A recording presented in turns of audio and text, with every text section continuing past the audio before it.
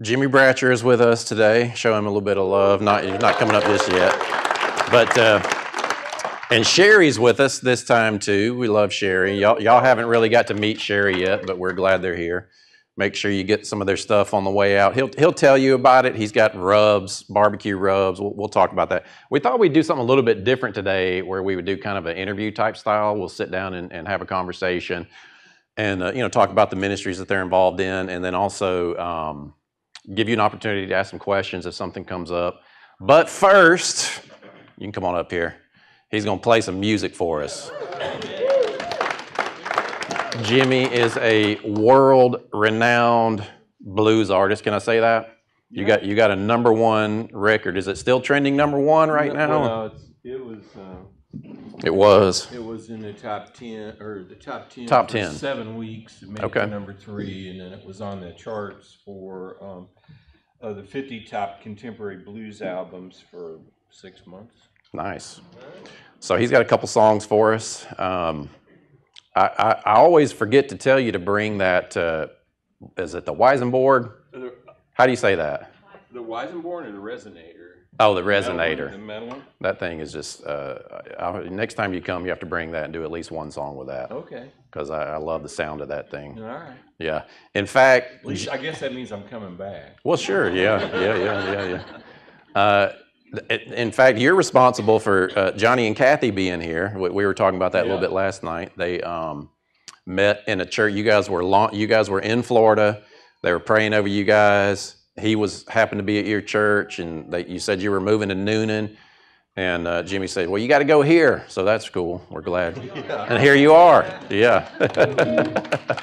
So appreciate you, man. Thank you. Show him some love.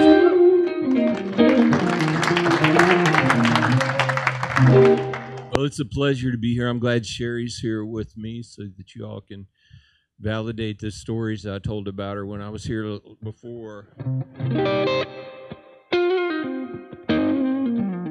You know, one of the things I love about the Lord is that, and I don't know if you do this, but in the morning when I wake up, I try to make one of my first thoughts that I have new mercy. And because his mercies are new, I almost said nurses. His mercies are new every morning. And so I try to train myself that when I wake up, it's like, this is different than yesterday. This is today. And so if you need mercy, he's got it. All right, boys. We'll see if the band shows up. They did, but there's no track.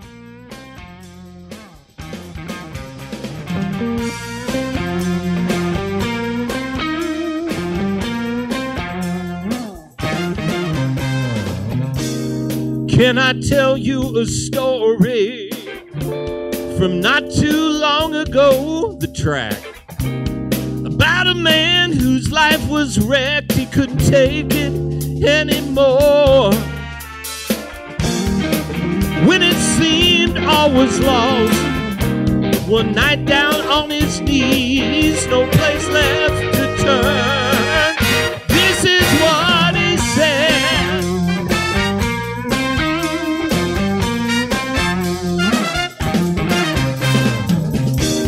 Is there anyone out there who would care for a sinner like me? One whose life is all undone, full of pain and misery. If there's someone out there, would you please answer me right now? Deep within, these words seem to comfort him somehow. There is mercy.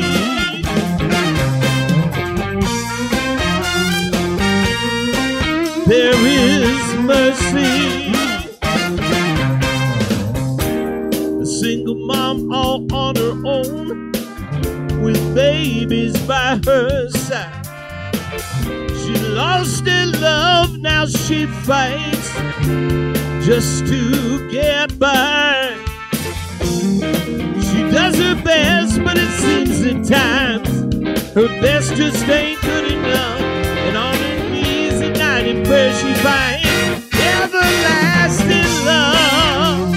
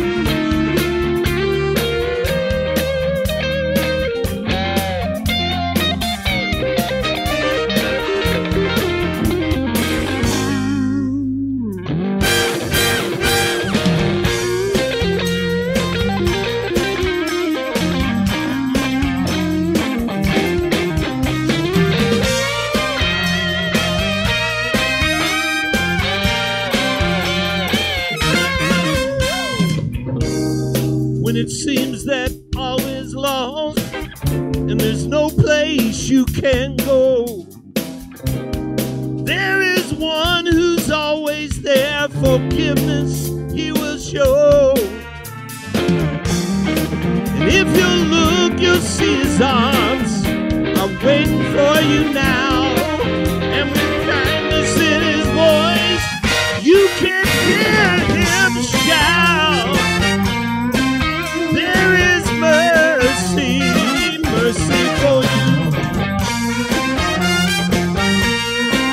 There is mercy.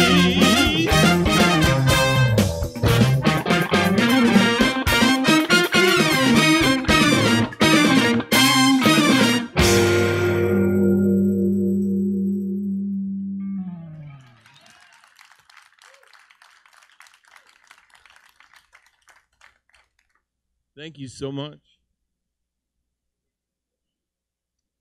You think? Do a whole show? We could do that. Well, Sherry asked that I play a song that I don't have a track for it back there, but it kind of fits in. So Clint mentioned that, you know, our last album, which was a little bit unique in that I have written several songs about food. And so I kept joking. It's like, I'm going to do a whole album of songs about food. And then somebody said, well, why don't you, you know, you cook all the time. I'm always grilling and stuff. And so why don't you do a cookbook? And I'm like, okay. And so we sent the word out to our friends and family, and we came up with this super fabulous 196-page cookbook called I'm Hungry. And so it's got keto, paleo, Southwestern. Brenda Richards got some recipes in here. My friend Mark Gunger from Green Bay, he put one in here called Old-Fashioned Pizza Exactly the Way You Want It. And so the recipe is you decide what you want on the pizza. You decide the type of crust you want on the pizza. And then you call your pizza place, and they'll deliver it, and, you know, it'll be exactly the way you want it. So whenever Sherry asks me to play a song, I usually do. So what's that? That's a real good idea. They really like this song in France. I don't know what it is, but the French just went nuts over this song.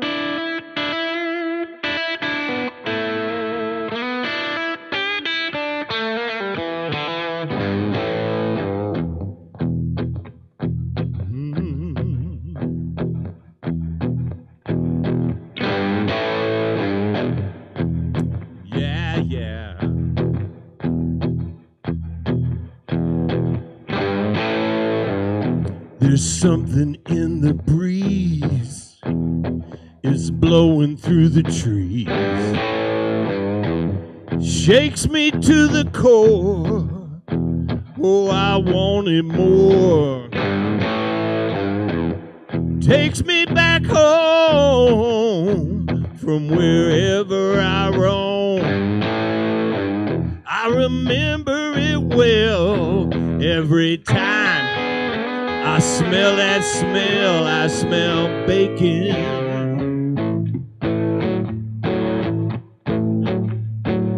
Bacon is on my mind. I don't know how biblically correct this is, but I smell bacon. I got to have it all the time. Y'all know what I'm talking about.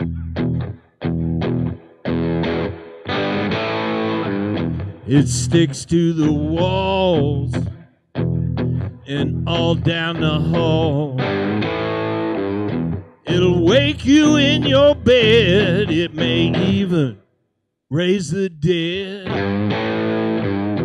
It's quiet as a mouse, still you know when it's in the house.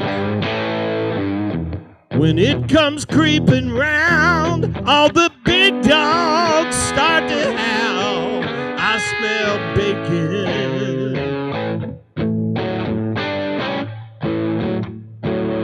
Bacon is on my mind.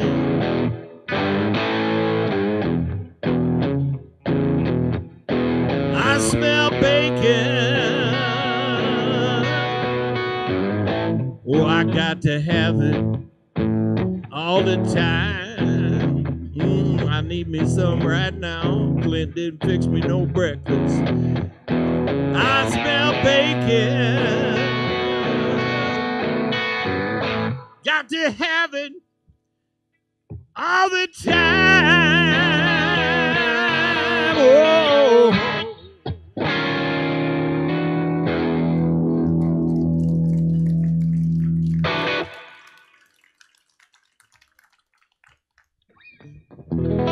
So this next song is the saddest song I've ever written in my life. And it's, you know, so if y'all got antidepressants, now's a good time to take them.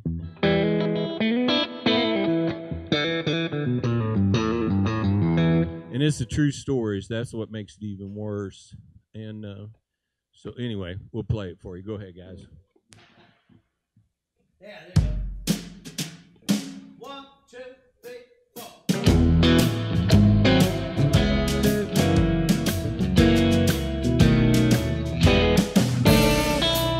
I went to the doctor the other day. The doc said, boy, you got to quit eating that way. You got to cut out the cheese and the fried foods. I said, Doc, what's a brother supposed to do? I went home and I told my wife, big mistake. She said, baby, you're gonna take his advice, 'cause we can't have you sick and feeling bad. You're not gonna like it, but don't be sad, 'cause mama won't fry no chicken. Mama won't fry no chicken. There ain't gonna be no finger licking, 'cause mama won't fry no chicken. Sometimes when I'm by myself, I get tempted and I can't resist. I drive by Church's, Popeyes, and KFC, then stop at Go Chicken Go and get a piece of sweet tea. Because mama won't fry no chicken. Mama won't fry no chicken. There ain't gonna be no finger licking, 'cause mama won't fry no chicken. Baby, your fried chicken is the best I've ever had, and to live without it, it just makes me mad. So pull out the skillet, throw some dark meat in the pan, and make me some gravy, and I'll be a happy man. But mama won't fry no chicken. Mama won't fry no chicken. There ain't gonna be no finger licking, 'cause mama won't fry no chicken. No, mama won't fry no chicken. Mama won't fry no chicken. There ain't gonna be no finger licking, 'cause mama won't fry no chicken. Oh, come on, baby, fry me some chicken. I need me some dark meat, some biscuits, and some gravy. Mighty fine. I don't want no mashed potatoes, though. Those are for old people.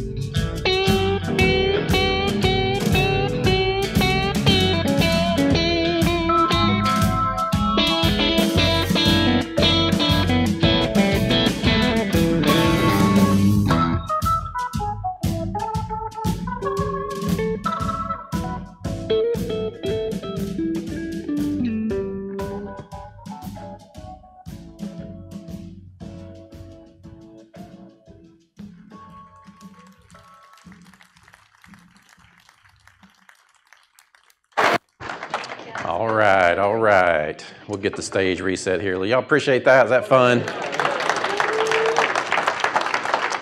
We'll grab these chairs here. Cool. Reese, will you grab one of those chairs over there? Chicken and bacon?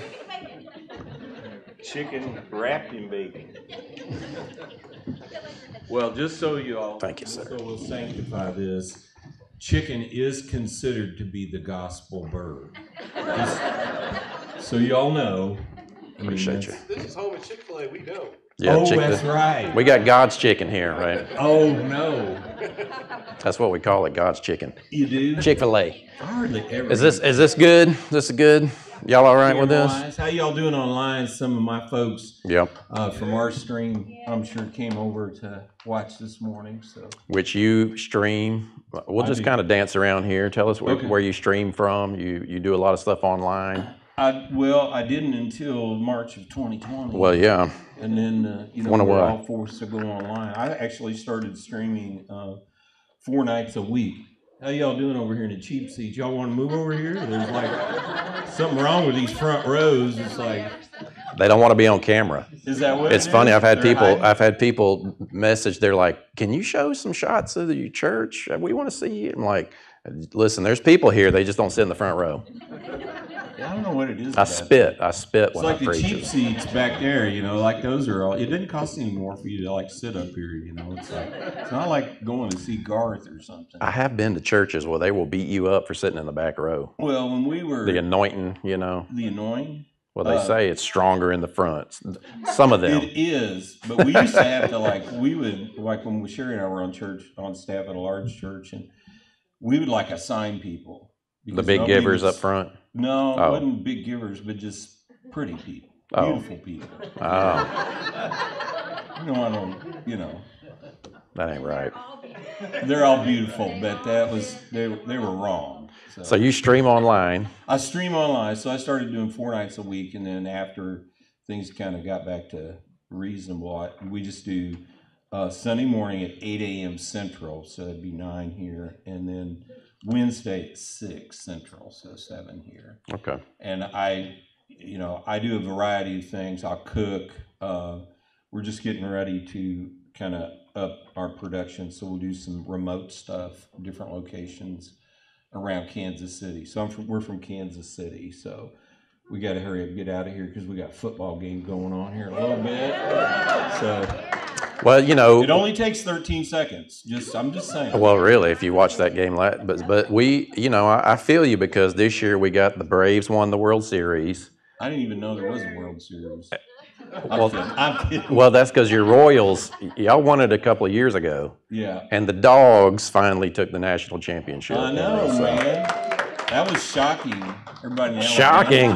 Well, it was shocking for the people in Alabama. Listen, we might not have you back. For the Alabama people, it was shocking. Just don't throw me under the bus until I get to finish the conversation. So the Alabama folks they had the blues. Well, you missed my joke from last week. Which was, are you going to tell it again? Did you hear it?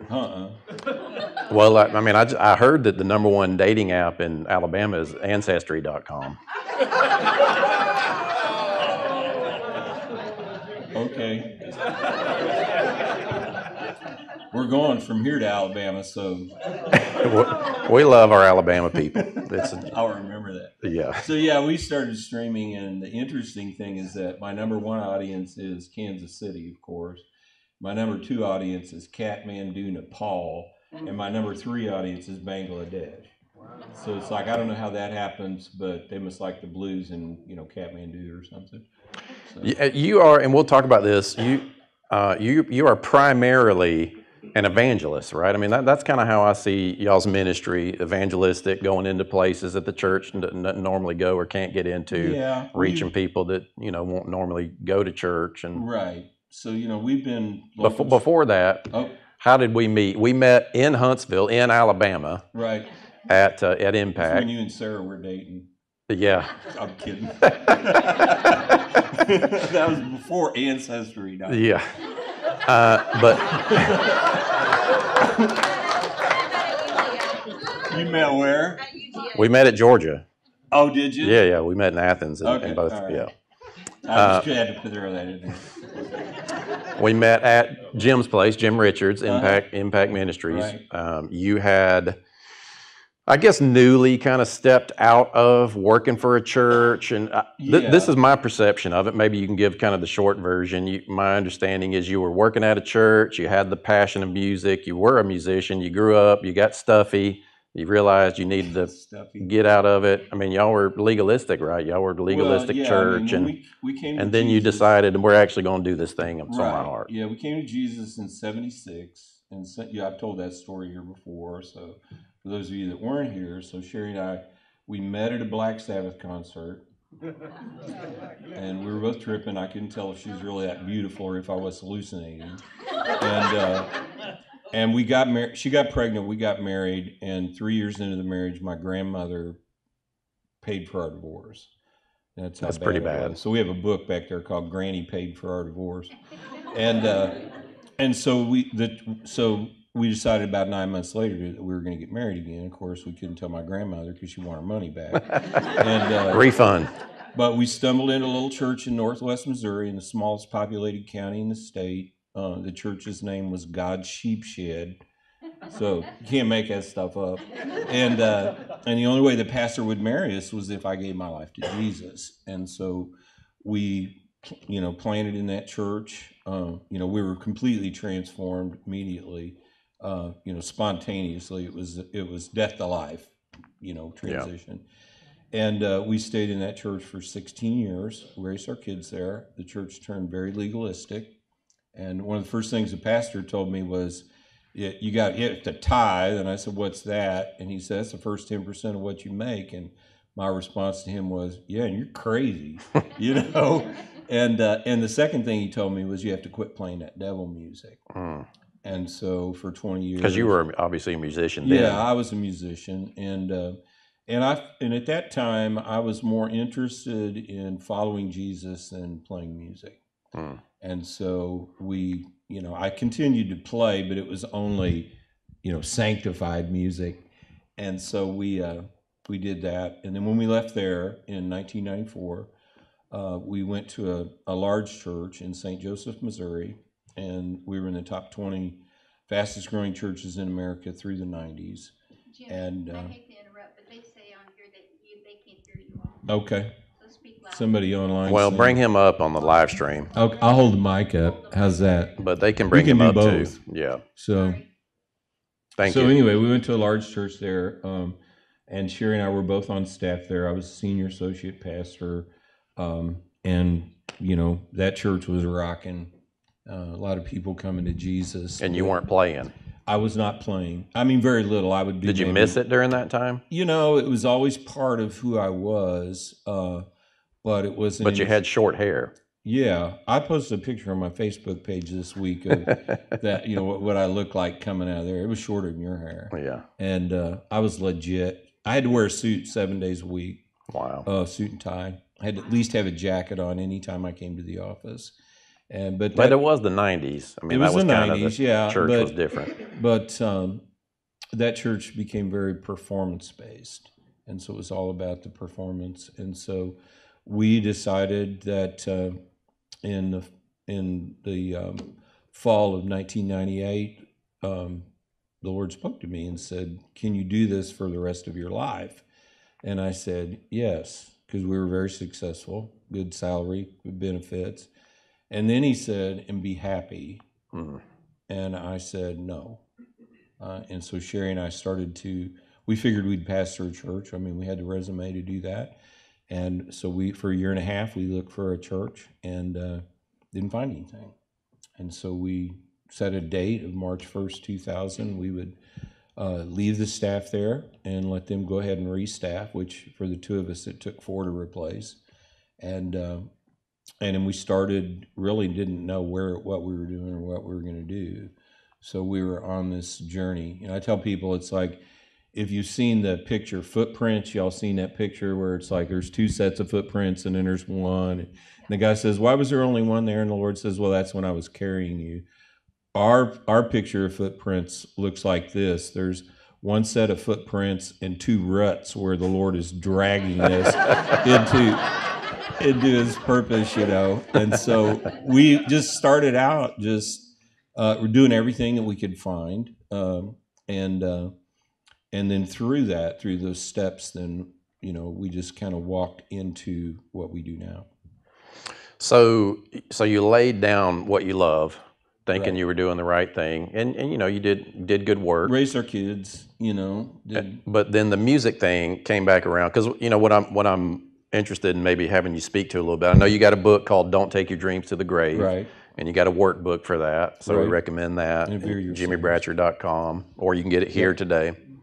But so, I mean, what were some of the internal questions and dialogue, decision processes to pick back up the guitar, to start doing this thing? Because that was something that I remember when you and Jim met. Right. I was on staff with him at the time, and he came back and was talking about, met this guy, and he's an incredible guitarist, and he's starting to kind of move back this direction again, and so, because we got people sitting here that are on that fence. I'm not recommending people quit their jobs, but if you really feel like the Lord's poking you in your heart to really move towards something that can be done. Right. Talk to that a little bit. Well, looking back, Yeah. so looking from this perspective, the thing that we learned was that we had this dream. So I have a book about dreams, don't take your dreams to the grave. And which is a great title. I mean, don't take your dreams to the grave. You can just kind of sit and meditate on that a little bit. I mean, and it's inspiring. It's shocking. Yeah. Because you look at it, especially when you get a few miles on you. But when I look back, the thing that was so important was that we had this idea of what our dreams were, but we had these opportunities that were in front of us. And so we and looking back over our whole life in church and everything else for 45 years, I found that, the opportunities were the key to the dreams. And so we started. The opportunities were the key to the dreams. Right. So in other words, instead of praying, God, give me some blueprint that manifests down from heaven. Right. You just kind of started walking through open doors, or. Sure. Yeah. When Sherry and I came to Jesus, with December 19th, 1976, people say, well, when were you called into ministry? It's like, well, I don't remember a moment from that time forward that I didn't want to do something for Jesus. And so right after Christmas in 76, that, we were obviously out in the country, so we heated the church with wood. And so men were having a work day. And so it's like, I want to do something for Jesus. So I'm going to show up, cut wood. And so I walk up, we're out in this field, or out in these woods cutting wood, and I walk up to this old farmer, and I'm like, I'm here to help. Where's the chainsaw? He goes, son, you just coming off drugs. You don't get no chainsaw. That's wisdom right there. And so he said, here, move that pile of brush over here. So I had the brush ministry. So I started moving brush. And then when it got warm, we discovered there was an indoor manifestation of the brush ministry. And so for 7 years, Sherry and I cleaned the bathrooms in the church. So we had the toilet brush, and I developed a nice intercessory prayer ministry, and would say, every time I knelt down before the throne, I would say, Lord, there's got to be some elder or deacon that needs this ministry more than me. But so we just started, Sherry, we had a small Christian school, and so we arranged our finances in such a way so that Sherry could donate her time full time to teach in that school. And so she taught that for 12 years, and I led worship for 8 years, and just, it's back to those things. So our verse for this year is Exodus 4:2, which is Moses at the burning bush. And the question the Lord asked him was, what's in your hand? Mm-hmm. And so we just started because Moses is sitting there like, what do I do? How do I do this? I'm not sure who you are. I don't think I can do this. How do I get started? Right. And that's the question God says. Yeah. Well, all right, if you're going to go that route, what you got in your hands there? Right. Yeah. And he's like, my version is, he goes, well, I got this stick. I mean, I don't, what do I do with it? Yeah, you throw it down. Yeah. And so we just have used what we had. And so the music thing came about, when, like, we were doing our exit interview at the church, and the senior pastor said, look, I know you want to do this music thing, but don't. And it was just more of the same, thing. But I'm And glad you and didn't listen to him. I mean, And his can you analogy imagine? was preaching guys get paid, music guys don't. Oh, so it's financial. Yeah. That's unfortunate. So, but it was still in my heart. And so we just, we started the process of doing that. So I was invited to Macon, Georgia, in 2001 to do an album with a guy, Larry Howard, who's a Southern rock founder, played in a band called Grinder Switch. And so we're the opening band for the Allman Brothers and Charlie Daniels and Marshall Tucker and all the Southern rock guys. So we came to Macon. I recorded 2 albums there, and that was the beginning. So it's like I had to write the songs. I wasn't a songwriter, but I was using what I had. Yeah. And so we started. And then, so how many records have you recorded total? 12. 12? Yeah. Since 2001? Mm-hmm. Wow. And there's some great stuff on there. When I think of you, I always think of Get Out the Boat. Yeah. I'm sure that's one of your big my ones. most popular song. Talking about, singing about Peter, getting out the boat, inspired. Today was kind of more fun songs, but you have most of your records, you have, gospel focused and. Yeah, some of the others, like in 2005, I recorded an album called Red, which Mercy, the song I say, is on that. And I felt the Lord speak to me, and he said, I want you to write in parables. So concepts, like in Mercy, like I'm teaching about the Mercy, I'll sing that. We play that all the time in clubs and festivals and things like that. So I'm continuing to communicate the message just in a way that's not as literal. Yeah. So I'm not standing up there doing praise and worship. I'm playing songs that teach. Like I wrote a song for Sherry called, it's on Secretly Famous, the Secretly Famous album. Secretly Famous. Called It Just Feels Right.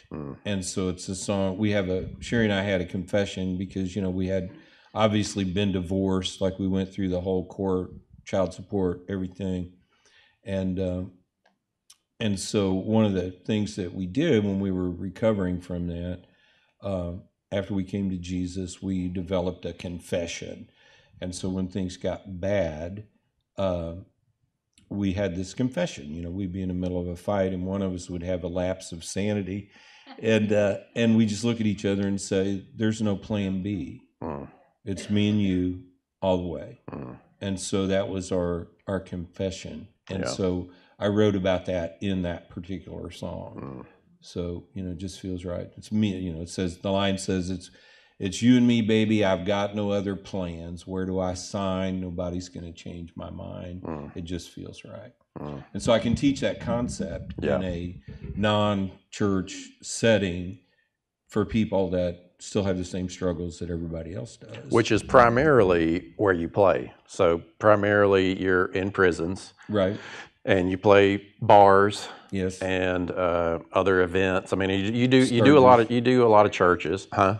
Sturgis. Just kind of maybe give it a little bit of overview of where you've played, who you've shared the stage with, some of the highlights in that. And then we'll go into the prison ministry stuff. Okay, so I'd done my first 2 albums. And don't forget to tell about Sturgis when Easy would take those CDs out to the outlaws. All right, so I did my first 2 albums, and the guy who co-wrote Get Out the Boat, the song Get Out the Boat, a guy named Jeff Wallenberg.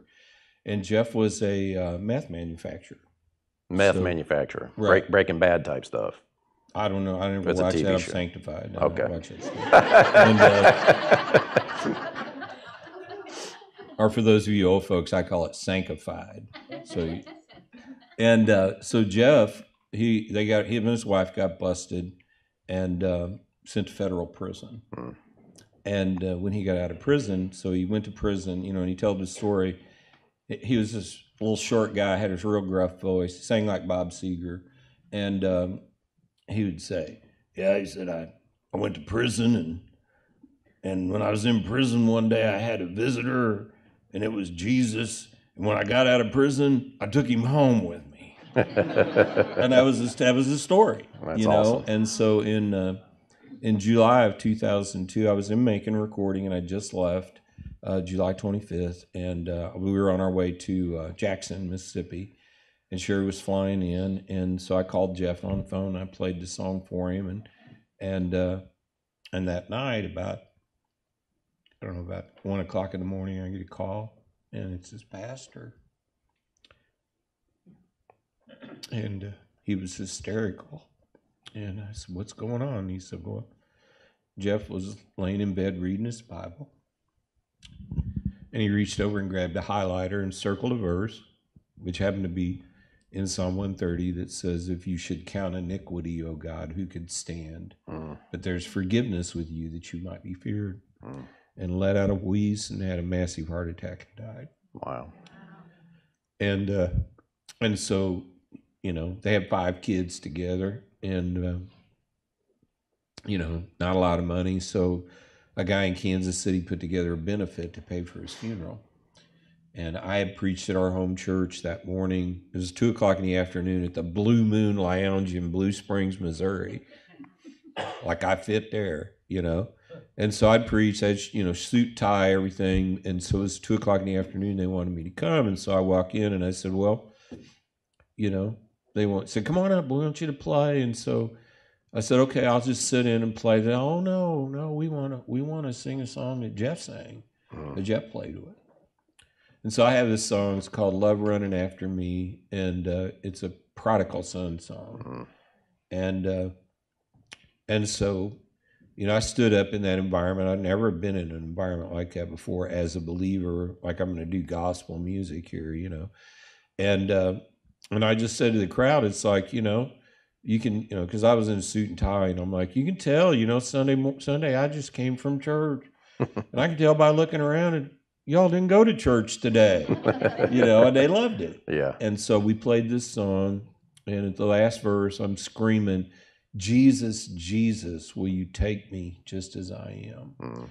And then, you know, and it goes on, his love came running, you know, and rescued me. And as soon as we got done, one of the guitar players comes up and he just falls on me.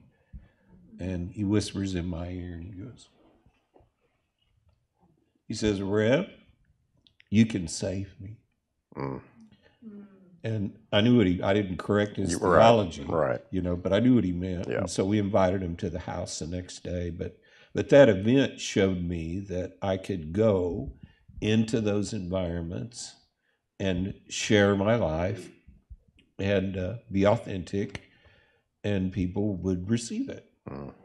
And so from there, a friend of mine wanted to go to Mississippi, to the Delta, where the blues comes from. And so we're on our motorcycles, and we pull into town. We don't know where to go. And there's the Clarksdale, Mississippi is famous because that's where the crossroads is at. So if you've seen the movie... That's Robert Johnson, right? Yeah, sure. I'm going to need a Kleenex. Sarah, could you throw those up here? Nice Look toss. at that. You got a water too if you need. Yeah, thanks.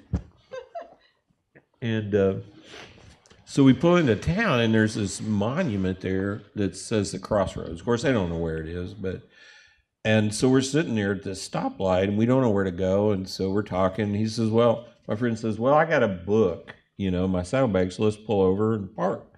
And so we just pull over, you know, at the intersection. We're digging through this book, trying to figure out where to go, what we want to see. And this old guy pulls up in this pickup truck. Long hair, ponytail, gnarly rebel flag, gun rack, you know, total redneck, you know.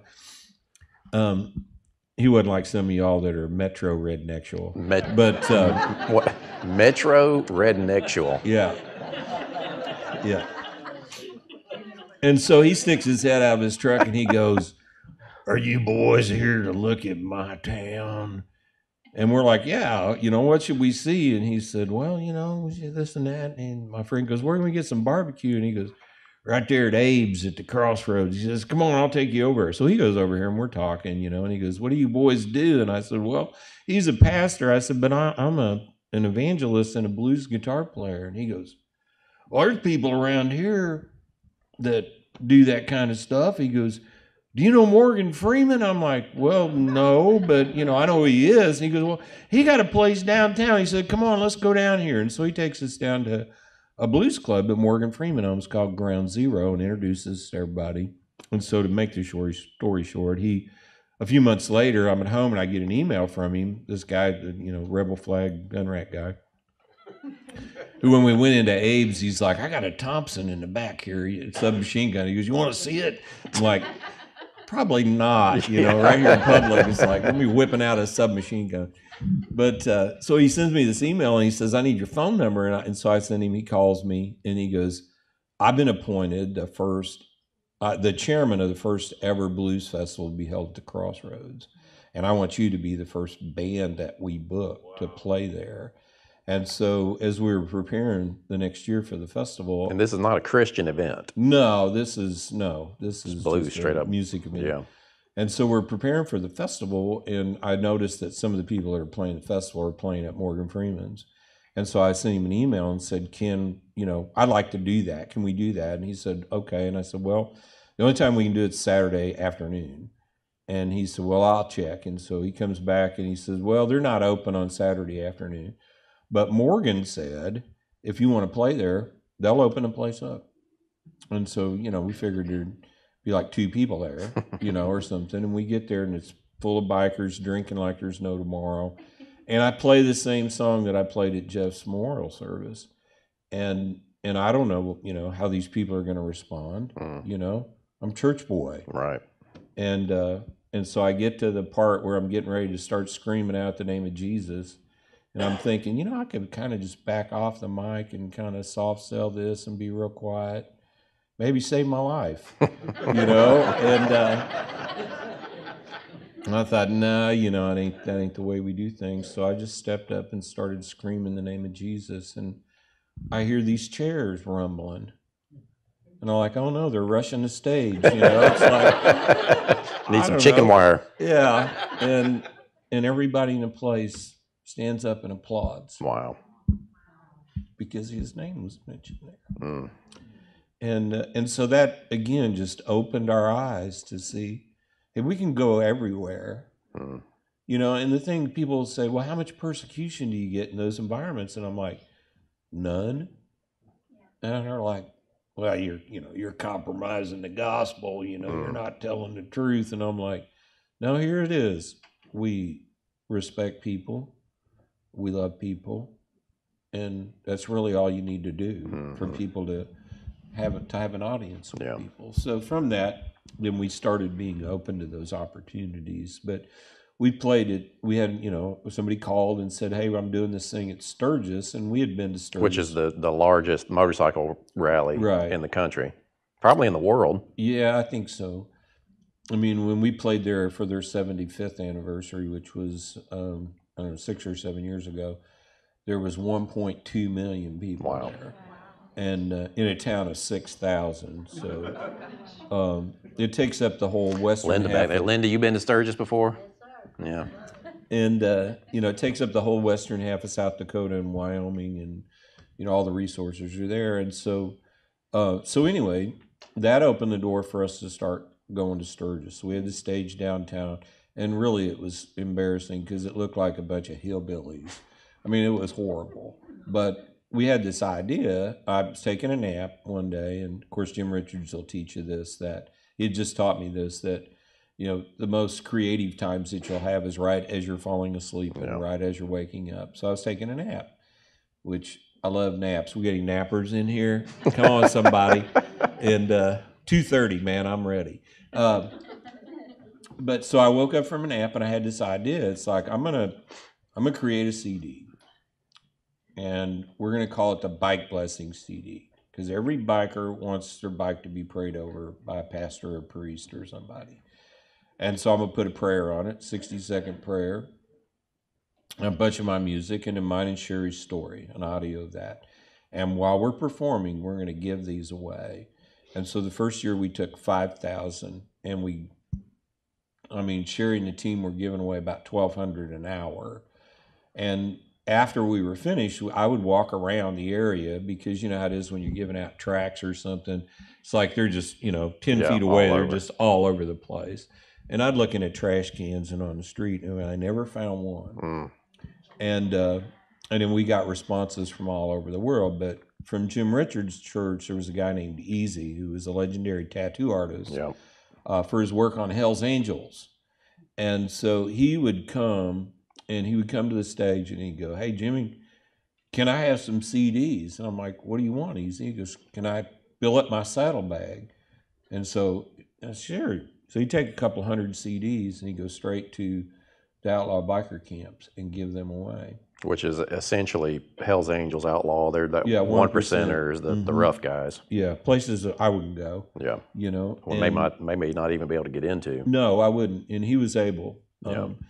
And so he'd come back and he'd say, and the first time he did it, he came back and he said, I woke up this morning at the camp, and the only thing you can hear in a camp is your CD playing. And I gave one to the president of the club. And so that opened the door for us to be able to do that. And so one year we're leaving town, and I'm thinking, there's all these music venues here. Why aren't we playing at some of those? And my thinking is I'll start at the crummiest bottom joint. And I had that thought, and I started looking around. I thought, why would I do that? I'm going to go to the biggest place here. I'm going to start there. They can tell me no, and then I'll go on, And so a place called the Buffalo Chip, which actually they got their own zip code now. Really? Yeah. And so it's, 650 acres, legendary concert venue, party place. They call it the best biker party anywhere. And so I emailed them and just was persistent and following up with them. And they said, yeah, come. And so we went, and it was horrible. It was really terrible. And, but we decided, they just weren't prepared logistically for us. I mean, we were playing, it was just terrible. And, but we decided we'd have a good attitude because they were treating us bad. And I don't think they were doing it intentionally. And we would serve them just like we would anybody else. We were there to serve them. So we laughed and had a good time.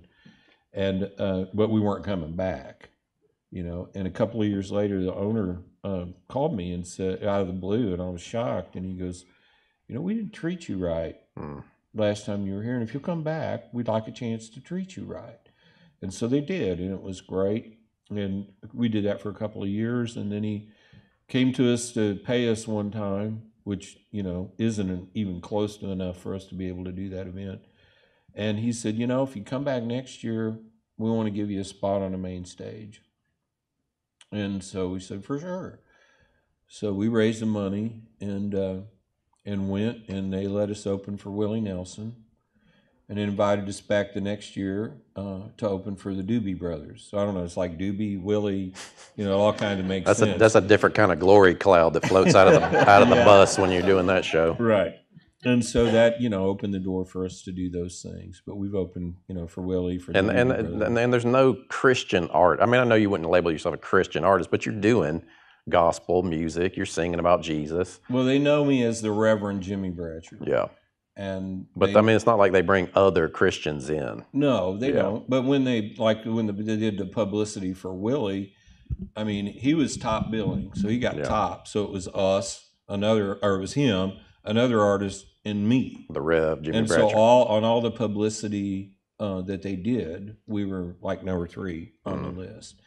And they, they've written about me, and they know what I do, and all because you were willing to show up and have a brush ministry, right? And then just keep going, and you just serve people, and showing up thing. That's how we tell people what we do. Yeah. We have the ministry of showing up, and that equates to all of us. So the way that we communicate it is Christ in us. Where we go, He goes, and where He goes, stuff happens. And so all we have to do is just show up. And in every opportunity, everything that we have, just like the thing at the crossroads, it's like, we're just there. Yeah. And that, that's where men go to sell their soul to the devil. Right. And for real. Yeah. From all over the world. I mean, even today, there are people from all over the world go there to hope to have a transaction with the devil. And we showed up there, and the favor of God was there for us. So you're also, a few more minutes, you're also heavily involved in prison ministry. Yes. Which you connected me with, is it Mark Mason? Mark sends boxes 4 times a year into 100 different prisons each time.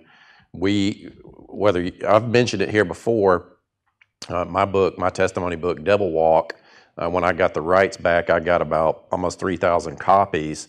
And they've just been sitting either here at the church or in my basement and most stuff sold online. So we just had all these books, and you connected me with him, and so we've been sending about 160 books per quarter that have been going into these prisons with the books that you've been sending, and I've heard from a couple different chaplains.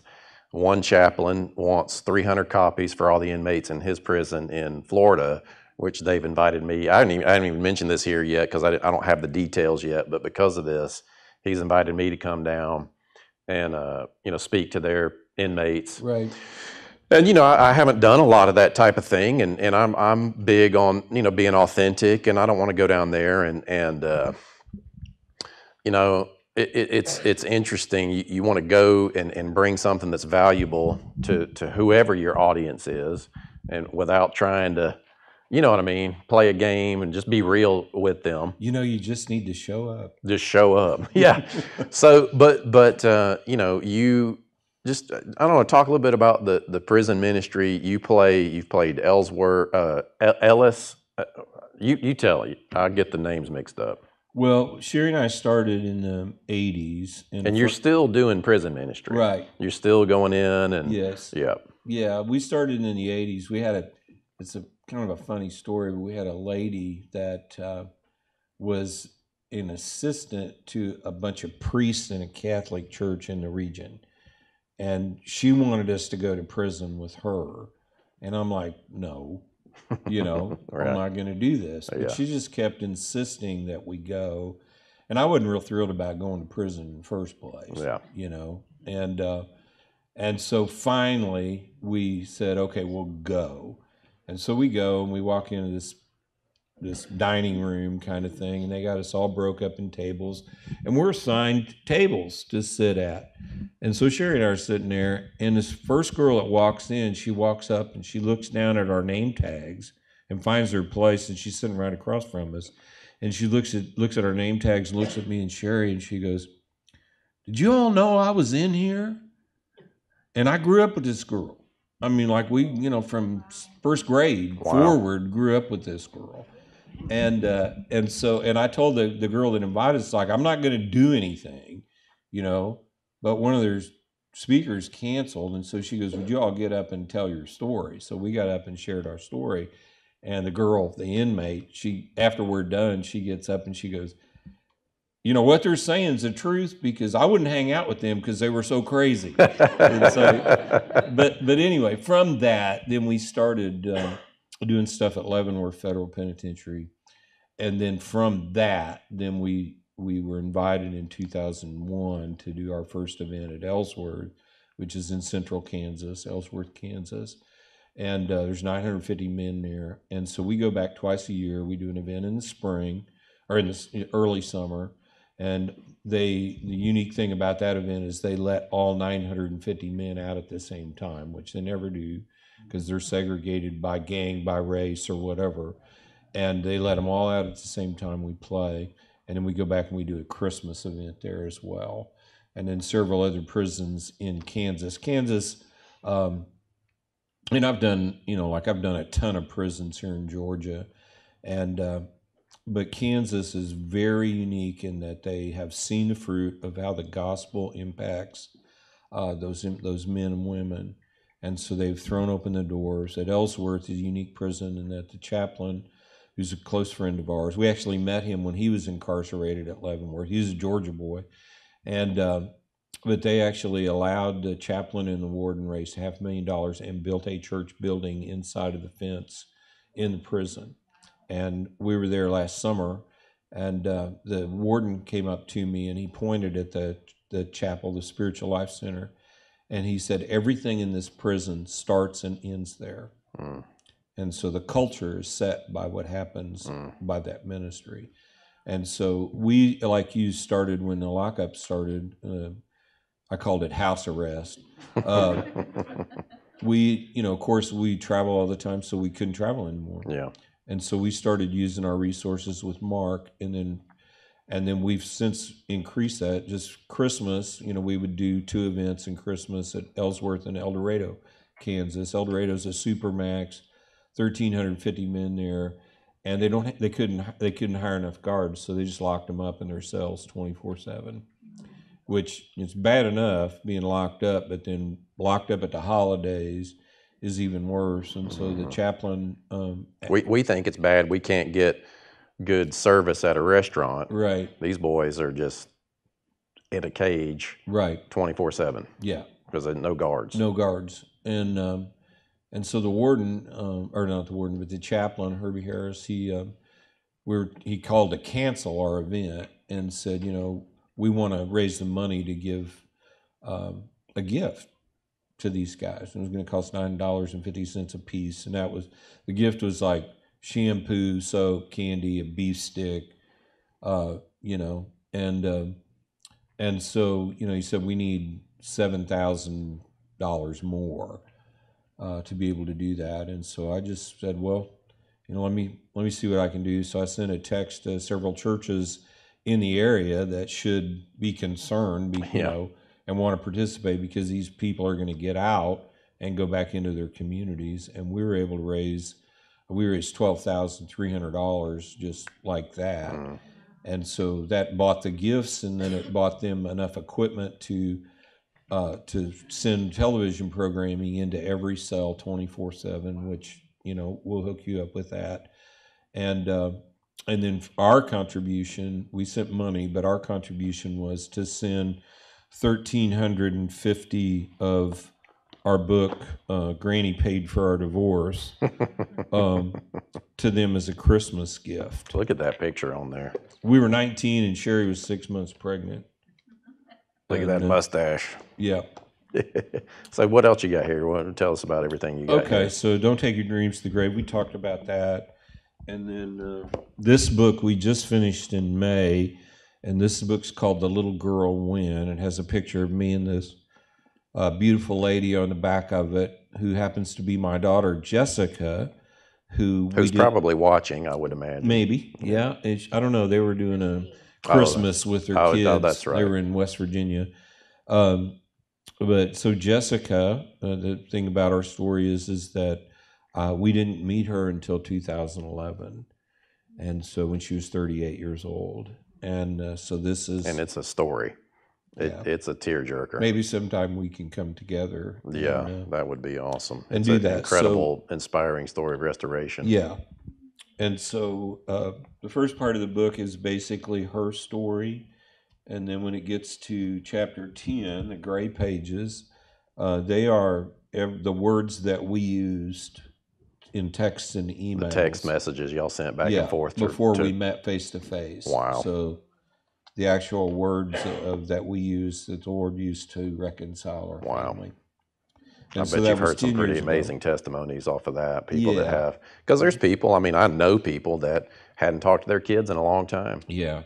That was the shocking thing when that event happened, and we got, we became a family, which in every sense of the word, family. She was here. Our first church service together was Easter Sunday, 2011. We were at her house, and she brought me a gift. We just met, a couple of weeks before, and she brought me a gift with a coffee mug with daddy names on it. And it was full of her favorite candy bar, which kind of an obscure candy bar, Zero candy bars. Y'all have those down here? Yeah. Which she had no way of knowing that was my favorite candy bar. And we were talking. Of course, I was crying. It's what I did in 2011. And she reaches up and she puts her hands on my face and she says, "Daddy, it's just like you're always here." Wow. And that's the way our relationship is. Wow, that's just that healing no power. No loss, no regrets. Yeah. Just love. Wow, praise God. So anyway, praise God. But we have talked to so many people, and I'm sure there's people here that have that breach in their relationship for whatever reason. And it's amazing because we were shocked how many people have that. Yeah. And we have lots of stories of people, just like you said, we were in a church in West Virginia and together. It was the first time we spent Father's Day together. And we told our story, and the first guy to the book table comes out. He's 20. He says, "My birthday's tomorrow. I'm 21. Never got to meet my dad." And I text my mother while you were sharing and told her that's what I wanted for my birthday. The next guy that comes out is this, West Virginia farmer, overalls, probably in his late 70s, and he's just shaking, and it wasn't because he was, had Parkinson's or anything. He was just shaking, trembling. Emotional. Would be better. Trembling would be a better descriptive word. And he comes up and he says, I haven't talked to my kids in 25 years. And it's my fault. And I'm going to see what I can do to reach out. Wow. Man, you got a few of those back there. Maybe some people know somebody in their family or that you just that could use it. But yeah, when you get the book, you have to have one of these. A few of them maybe. But so everything, all your product back there pretty much goes toward you guys, all your expenses for 100%. Ministry, 100% going toward the prison ministry and just Right. other things that you're doing. So Yeah, the thing, let me just mention this and then I'll shut up. But I had this idea last year because we were locked up. Yeah. And we were starting to use our resources, sending those, which we're going to continue to do. So I had this idea that we would do in-prison book signings. And so we're just starting and give them away. and give them obviously. away. Yeah. So we did one last summer, and so we'll go. We pre-signed the books, and so we're getting ready to schedule one with a granny book at a women's prison. And so we'll go and do our inspirational evangelistic event, but then we wanted something that is a follow-up or discipleship orientated. So we'll go, we'll raise the money, we'll buy the books, we'll sign the books, and then we'll give them to everybody that comes.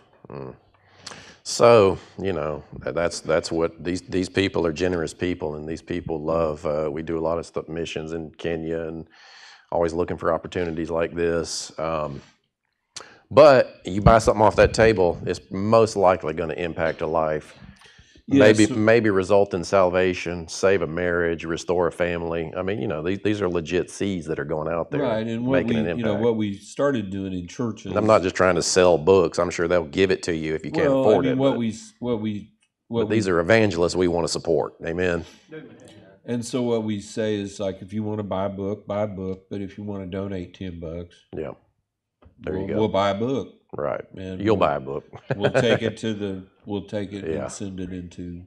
So on your way out, let's do this. Everybody buy at least one thing, right? And let's just clear everything you got. It's kind of bossy.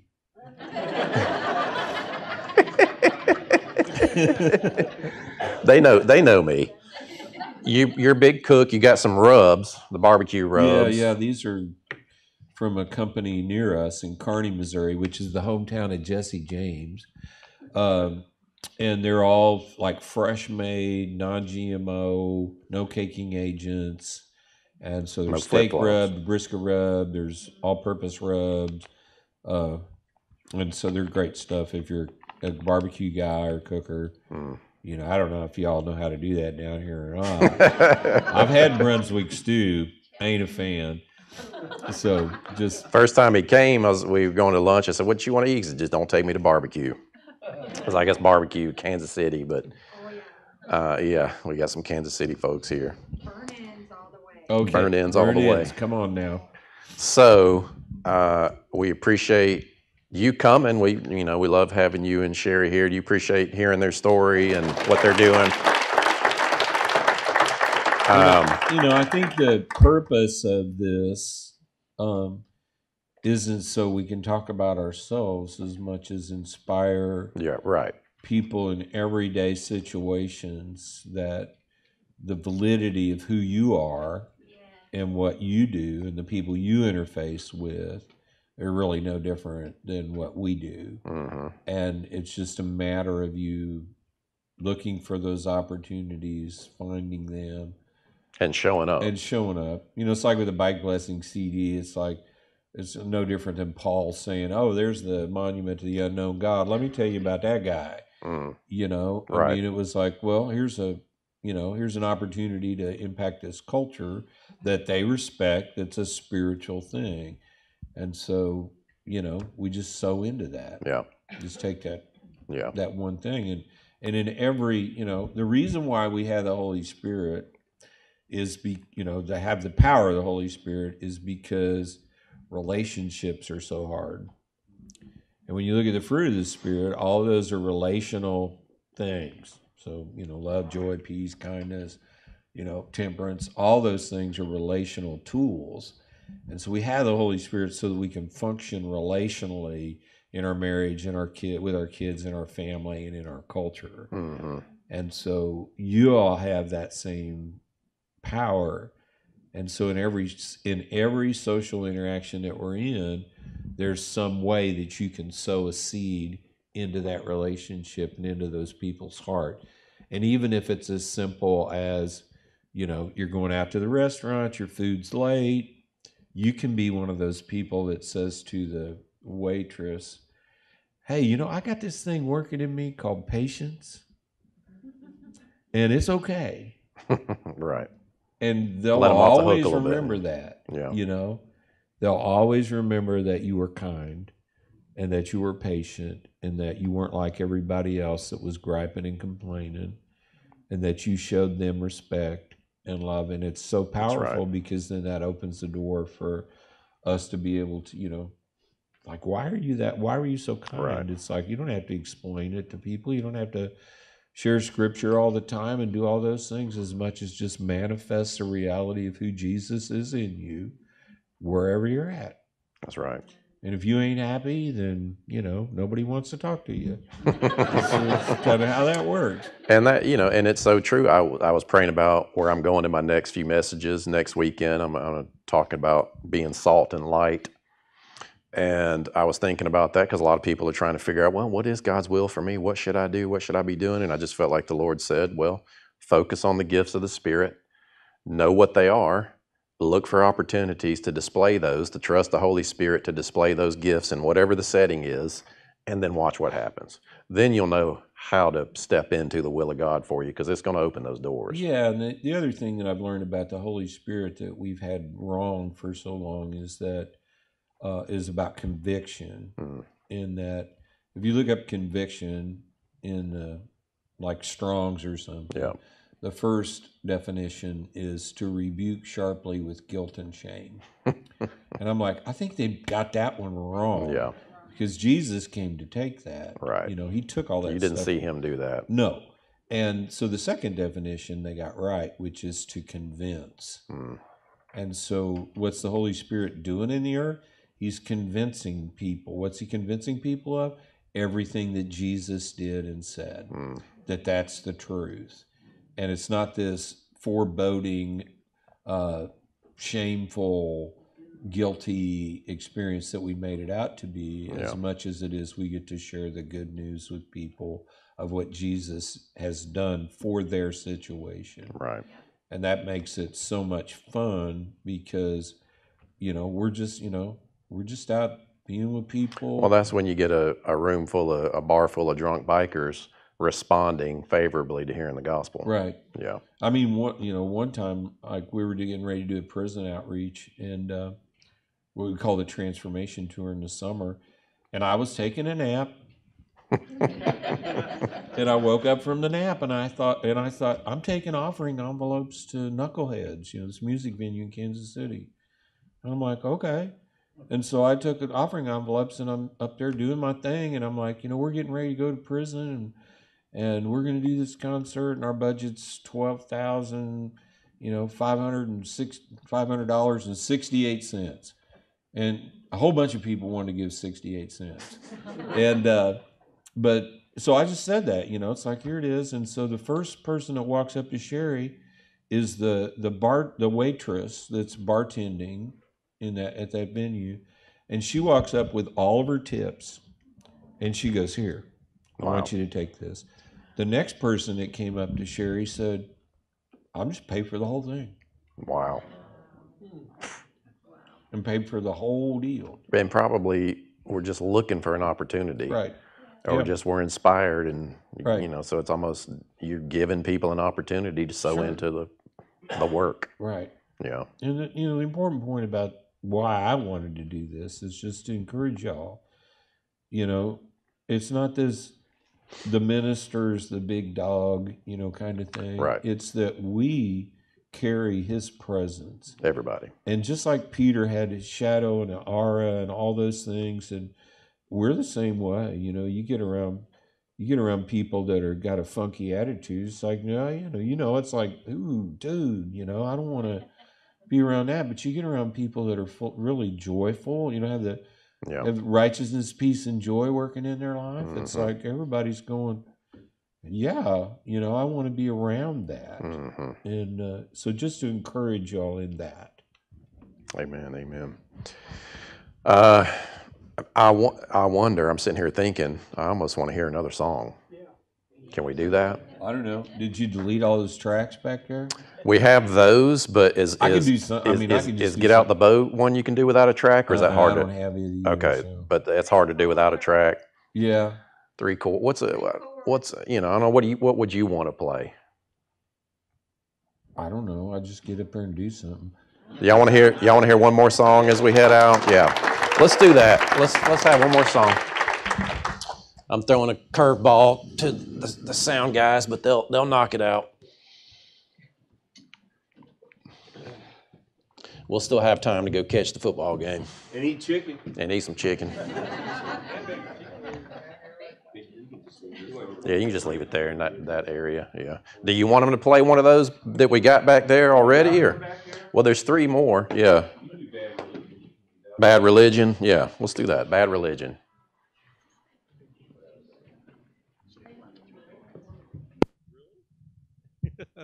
No.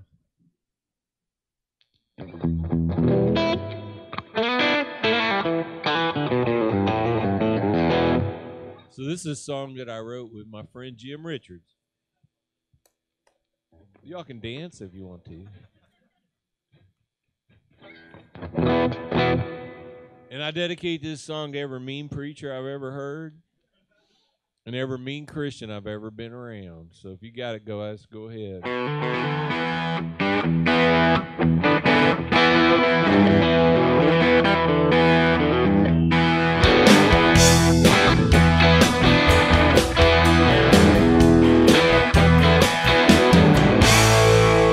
Well, I woke up this morning with a crazy vision, and I thought it was heaven, it was bad religion. Well, it messed up my mind, it made me feel so mean. Drove everybody crazy, made them wanna scream. Well, my words, they cut sharp like a deep incision, killing my friends with my bad religion.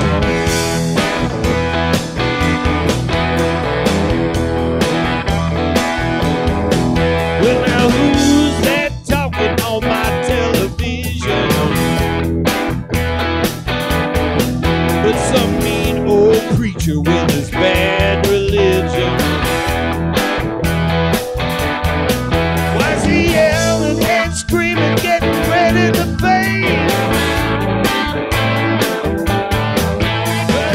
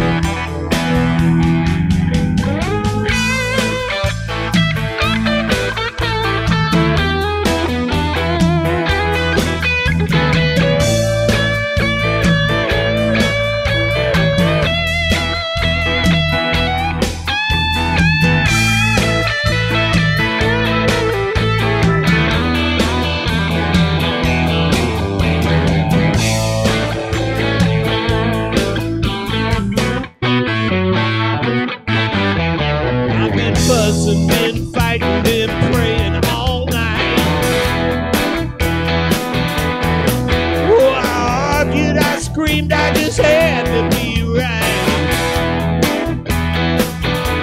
All beat up and run down, I was ready to quit. I met a man named Jesus who ended my fear. Oh, he told me about love and I made a decision.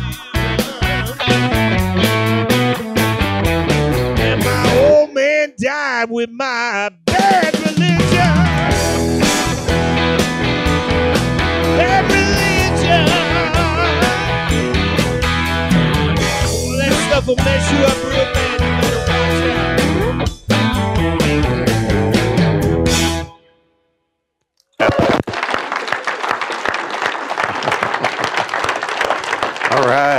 All right, man. That's good stuff, amen.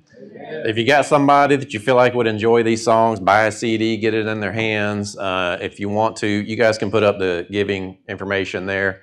If you want to give, and we're going to give them a nice, healthy offering for coming through that sows into their ministry. And again, he said I'm bossy, but I'll just be bossy. Everybody just buy at least one thing. Let's clear off our table so they don't have to go back, and then it goes into actually legit ministry. Amen. Father, we thank you for the opportunity to gather together. We thank you so much for the gift of the Holy Spirit, for the gift of church, that we can come in and encourage one another and be lifted up and inspired and be reminded that we carry your Spirit, Lord. And none of us are insignificant. We all have the ability to show up. All of us can just step into those opportunities and show kindness and show patience and be peaceful and loving. And Father, we just commit to that in this moment right now. We give you our hearts. We give you our lives. We trust you to use us in simple situations because we want to make an impact for the gospel. And if there's anybody in here today or watching online, you've never said yes to Jesus, it's very easy. You just acknowledge to him, Jesus, I believe that what you did was for me.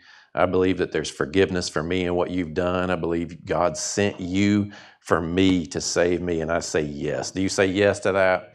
And if you are watching online and you have more questions on that, you can go to our website, forward.church. There's going to be a video that plays at the end of this that takes you to some articles. We have a free gift there for you.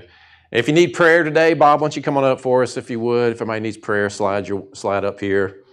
And one more time, show Jimmy and Sherry some love for coming.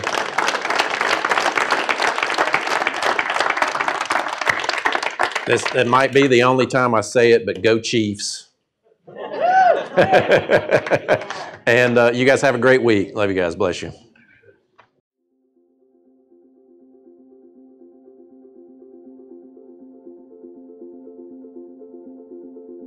Jesus said you must be born again to enter into his kingdom. He's done everything to provide eternal life for you, and you only receive it by grace through faith. And we want to help you be sure in your salvation. You know, maybe you're new to Christianity. Maybe you're discovering things about God for the first time in your life and you don't really know what it's all about. I've been there, trust me. I wasn't raised in a Christian home. I didn't know anything about God when I got born again and tried to approach the Bible, and it didn't make sense to me. So we want to help you. If you go to forward.church and click on Who is Jesus, we have a simple article on there that explains salvation, everything he did for you, how to begin to read the Bible and start to live a Christian life and incorporate his principles, and how to engage the Holy Spirit for empowerment. You know, his grace wants to transform you. His love wants to make you whole, and we want to help you. If you've made the decision to be born again today for the first time, or maybe even a recommitment, and you're just not even sure what to do, how to approach the Bible, reach out to us. Email us at info@forward.church or call our office 770-828-5826. Go to our website, find the article on Who is Jesus, and get started. He loves you, he's for you, he will lead you and guide you, and we want to help you.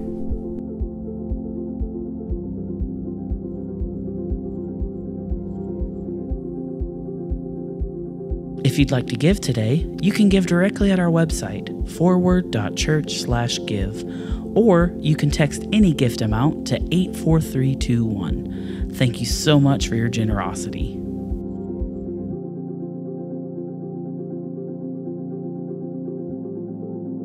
Would you like to stay connected with us? Then visit forward.church/connect and click Online Guest. You'll receive texts and emails with links to free resources and notifications when we're going live on Facebook and YouTube.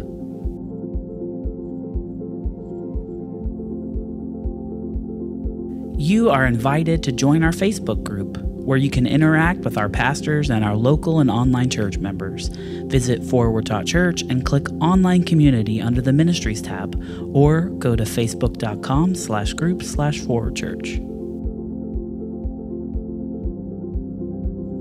Thanks for watching today.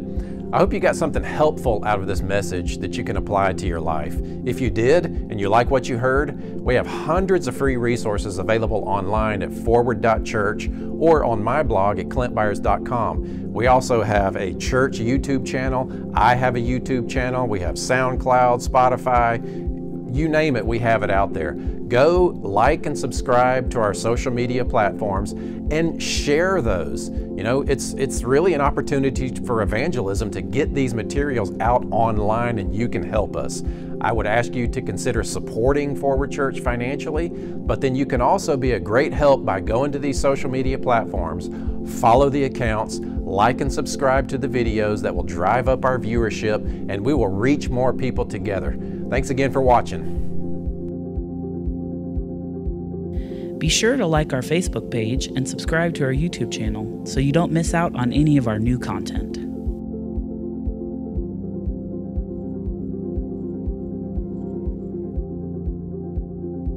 We invite you to make the journey. Experience transformation from the heart through our free discipleship resources available at forward.church/thejourney. There you'll find free online courses, recommended reading, and other resources.